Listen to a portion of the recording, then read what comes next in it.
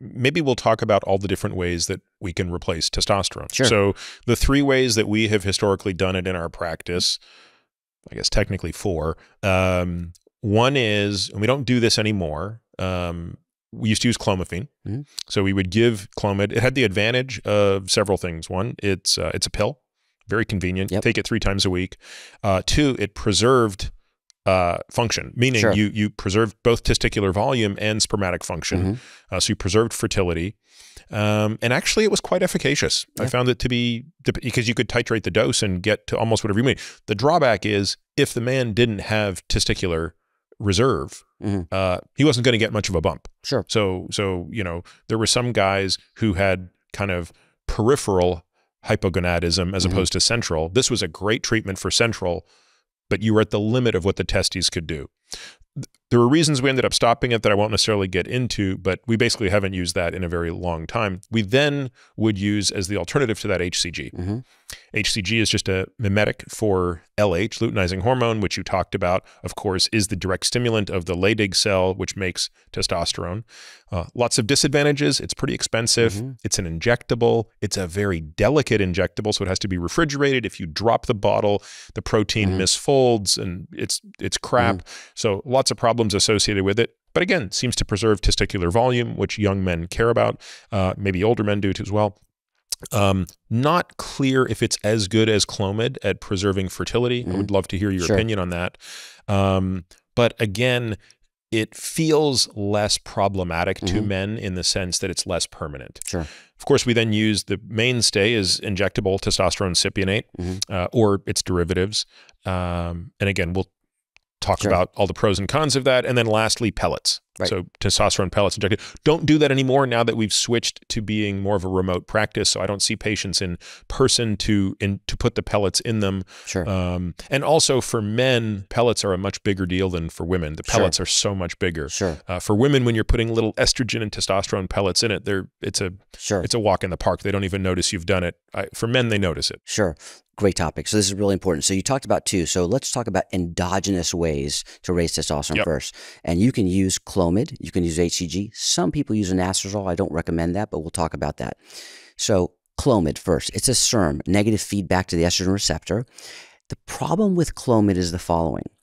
We get a discrepancy effect, and this is what happens. You get a very nice bump in the testosterone level. That's true. But roughly 40% of patients say, I have no desire for sex. I have no erections. I don't feel any desire.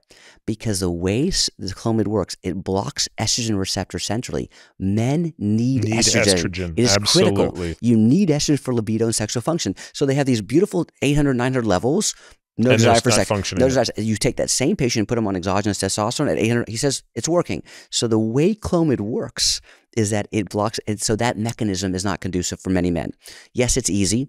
There's a national back order, so now we're starting to use a little bit more Enclomid. Is Enclomid legal in the U.S.? It is compounded. Yep. Remember, Repros and tried to get it through in 2015 at the FDA, never made it through. Yep. But it was it's the trans isomer of Clomid, Yep. and so of Azuclomid. So and essentially, it is available compounded, and you can get it. But it's hard to get Clomid now, even because there's a national back order. And is this just due to all these tea shops opening up on every corner that are? Well, they're different. So they're more into giving the tea and the injection, and you come in and get the injection for a fee. Okay. But this still is on the endogenous side. Clomid's not bad. I mean, But why is there such a run on this stuff? because what happened was HCG was for many years compounded, and recently the FDA has said that HCG cannot be compounded, so everyone dropped the HCG and went to Clomid. And now there's a mad rush to get the Clomid. You can still get HCG commercially, Yeah, but the price is Pregnil through is the the roof. blend. Pregnant, Yeah, but it's yeah, through the yeah. roof. So it's So what expensive. happened was that everyone started going to Clomid. And so now we're back ordered on Clomid, and you can still get HCG, but it's pricey. And did the FDA say no more compounding HCG because it's too complicated and they couldn't do quality assurance? I think it was a patent infringement. I think it was more to the fact that I think Merck still had rights to the patent on HCG, and it was too similar because a compounder can make something, but it has to be different.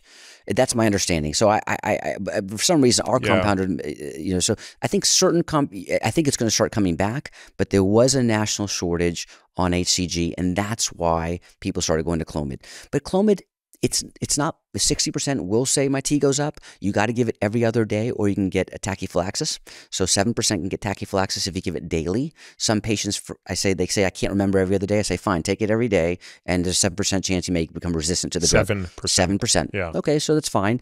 We tell people to get a pill box when we used to use it. Yeah. So that it was just Monday, Wednesday, Friday, and don't have to think about it. Right. Load the pill box. If you forget, take it every day, and like Clomid, we give it every day. And what doses do you use? 50 for Clomid every other day, or Clomid 25 a day, right? Or if they forget on 50 every other day, we use 25 Clomid daily. Okay, fine. It's not a great, but it does help. We use it for fertility. So patients who are coming to me for fertility to help them achieve a pregnancy, we use it. You can use HCG. HCG is expensive and it is pricey. Typically, it depends on what dose you want to use. But it's 1,500 3 times a week, up to 2,000 3 times a week. It can be effective. It's nice for patients who have pituitary pathology because I bypass the pituitary, go straight to the testicle, and they can start making testosterone. And then in patients who have an elevated LH and FSH initially, Klinefelters. Yes. You can't really use HCG or Clomid because the way Because Clomid they're works, already maxed out. They're already maxed out. So you've got to use anastrozole, or because I'm trying to increase the T to E ratio, increase the T, and typically I'm using this medication to improve spermatogenesis so that I can then do a biopsy or a TESE to retrieve sperm. And I've never seen a man with Klinefelters. When a man presents with Klinefelters, what are his typical T, DHT, and E levels? So the E's are typically high. The T's are typically How very high low. are the E's? 40, 30. Oh, so not that high. They're not super high, but they are. And it depends on how far along you see them along the way. FSH and LH are typically already elevated, pretty high. So if the FSH and LH are already elevated, I can't use Clomid or HCG, right? So what's the prevalence of Klinefelters? 1 in 500, so it's quite common. Really? That high? Yes. Just tell people what Klinefelters is. It's a genetic abnormality where you have an extra X chromosome, XXY. So phenotypically, you're a man. Phenotypically, you're a man, but there are issues. Infertility. You can have gynecomastia. They're typically long stature in nature. Normal, you can live. They have normal sexual function? They have no issues with ED, but the T is low, so that may affect the ED. But we treat these men with medications to raise the T, right? And so we see them. And why can't you just give them testosterone? We can, but what if they want to have a child, right? Yep. So that's the only thing. So what we may do is I see a lot of these patients when they're 14 or 15 when they're first diagnosed. So we have the... How are they usually diagnosed? I mean, I know the diagnosis is genetic, but what brings them to presentation? A lot of times what you'll see is that there's no facial hair development. So there's delay in development, right? No shaving. And so what you'll notice, and if there's a suspicion, long stature, small testicles on exam, the pediatrician may say, let me just check a karyotype and just see what's happening. And then you see 2 X chromosomes. And then you know. Yep. You know, so it's 1 in 500. That means there's a lot of people listening to this podcast that have Klinefelters. Presumably they know it, but they may not. They might. And if they know it, they might be wondering, is testosterone an option? And what you're saying is not necessarily first line unless you can block estrogen as well. Right. And of course, it depends on the fertility status. Right. And some of these patients will start testosterone, and then when they're ready to have children, we will do a procedure called a micro-TESE at that time. And what we'll do is we'll stop the testosterone. And so my reversal dose is HCG, 3,000 units 3 times a week. And then we'll either give them Gonal F or Clomid with it. So there's 3 ways to look at it. There's patients who've taken testosterone and they're abusers. And they've come in now and they want to have children. That's the type number 1 of patients. That patient stops the testosterone, HCG 3,000 units 3 times a week, plus recombinant FSH or Gonal F, 75 units 3 times a week. And that actually does help reverse. Anywhere from 3 to 7 months, you can see recovery of spermatogenesis in these patients who are azospermic. So that's great, okay? And tell me, that guy shows up having been on testosterone for how long to be in his... years. And many times they may have gotten the testosterone from a gym or something, and they weren't getting monitored, and they're at super physiologic levels. So this is how long have you been on it and how high was your dose? It dictates how far along, you know. So for years. We tell patients that, and we use physiologic doses. So a typical dose for us is 50 milligrams of cypionate twice a week. That's what we do. Yep. Okay. So we would say at physiologic dose, you don't want to be on this for more than 2 years. And we are really hyper vigilant and say, I wouldn't be on this for more than a year unless you're willing to be on it. Yeah. And what do you say? So typically it depends on, you're talking about younger patients though? Yeah. So someone who's like in his 40s. Right. So in his 40s, I still try to, so the category 2 is a young man who just wants to use HCG alone, and that's not 3,000 3 times a week. That's 1,500 3 times a week as a dose. And then there's the last one, and this is a study that we did at Baylor, where there's a patient who wants to take T, and we give them HCG with it to protect the access. Yep. And that's 500 3 times. So 500, 1,500, 3,000. There's 3 different patients. Yep. The preservation of, and this also is preserves the atrophy. 500 of HCG 3 times a week, it's not doing anything to boost endogenous production. Protection. It's just protection. And the best study, this is the best study came out. There's a guy named Coviella. This is how we got the idea at Baylor. Coviella had a study in 2005 where he gave patients 200 milligrams of testosterone IM every week. Okay. That's a big dose. Big dose every week. And what he was measuring was intratesticular testosterone levels.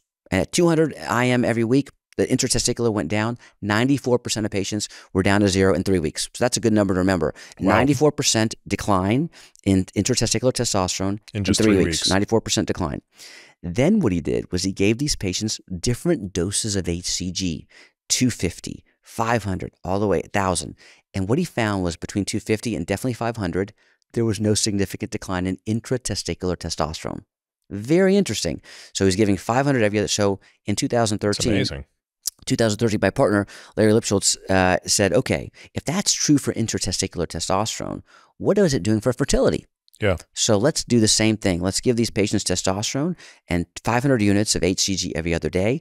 And what we saw was there was a decline, but it wasn't a significant decline. And now that was the median. So there are patients who can have it. I don't want people to think, hey, if I do this, it's completely safe.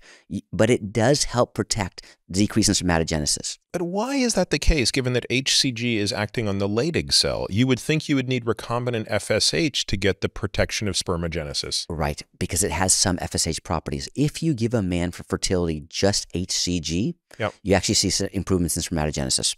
Now, there is some of the fact that some of the testosterone is being used by the Sertoli cells for production of sperm production. Has someone done the study of giving clomiphene or Enclomifene with testosterone to maintain sperm production? I have not seen that study, but people do it off-label. Yeah, and it would seem to me that that would be even more efficacious. Yeah, people do it off-label. The only issue is that you got now 2 things working in opposite directions. Because you got the estrogen problem right? on top. Yeah, and also that you know that when you're giving the T, you're suppressing the LH and FSH. Yeah. And Clomid's trying to raise the SH, right? So, but giving recombinant FSH would be the better thing to do. Yes. There. Yeah. How expensive is recombinant FSH? Extremely expensive. So I would say probably it's really only used for fertility, right? Yes. That's its on-label use is in fertility with women. Yeah, up to $500 a month. I mean, it's very expensive. Wow. Yeah. This is insanely expensive proposition once you start going. And what does HCG cost? It depends now because now you can't get it compounded. No, if you're getting Pregnil branded. About $300 to $300 a month. Insane. Yeah. Yeah. These are, you can understand why, unfortunately, men, especially younger men who might not have the disposable income, are basically just getting testosterone because it's very cheap. And especially if they're, getting it in an illicit fashion. Yeah. So you're keeping them out of the doctor's office where they can't be monitored, and you're pushing them into the gym locker room where God only knows what they're getting. There's one thing I forgot to mention on the fertility preservation side, besides the anastrozole, clomiphene, and HCG, there is some data that just came out suggesting that the intranasal testosterone does not significantly suppress spermatogenesis. And this was interesting. So it's done 3 times a day.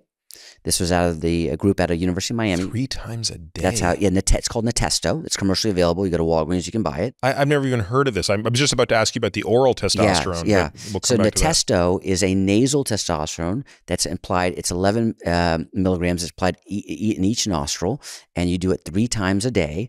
And essentially what happens is it has the fastest rapid onset, and then it declines. And I always thought when 11 milligrams TID. So 33 milligrams daily.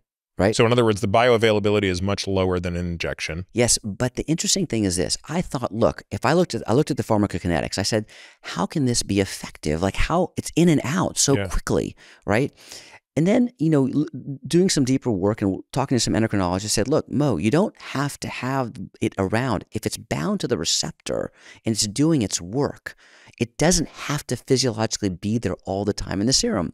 And it's interesting, these patients do feel better, right? They feel better. And because of the rapid onset, some of them do say they take it before sex, they take it before a workout because it's very quick. They say they feel better when they take it. How has this not become the drug of choice? But no significant suppression in spermatogenesis. That was interesting. Now, more studies need to be done. But that was when was this approved? The testo, I think, has been out for at least 6 or 7 years. It's been for a while. Is it cost prohibitive? Insurance does cover it. It can also be compounded, but it's used by a lot of young men.